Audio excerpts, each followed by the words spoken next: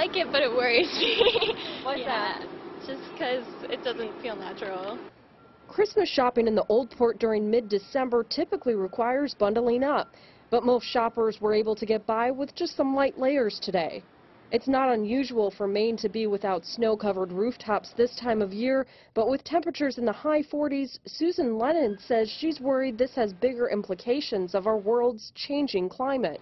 I think we should care about this stuff. Many people we talked with say they're closely following what's going on across the ocean in Paris, where right now world leaders are wrapping up negotiations at this year's climate summit. Mainers say they're hoping it will make a positive impact, and soon. Frenchman Bay used to freeze over every year, and now it doesn't at all. Despite the concerns of some, others are taking advantage of the warmth. Friends Anna Fenton and Kathy Bailey met at Back Cove for some exercise. Motivates us every morning. We're like, oh, it's over 30, we're going.